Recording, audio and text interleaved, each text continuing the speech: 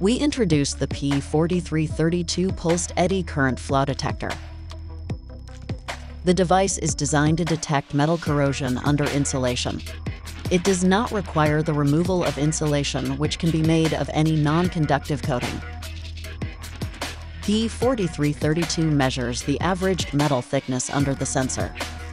It is good for detecting the general area corrosion and pitting corrosion located on both external and internal metal surfaces.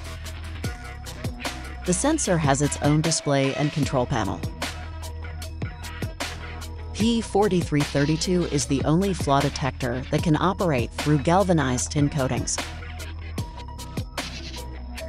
The device is manufactured in a shockproof and waterproof case. It has a large bright display protected by tempered glass. The basic configuration includes a detailed device manual and a convenient operator's duty belt harness. The package also includes a sensor with a cable and a charger. The case has wheels and an extendable handlebar. For accurate C-scan plotting, use a measurement grid.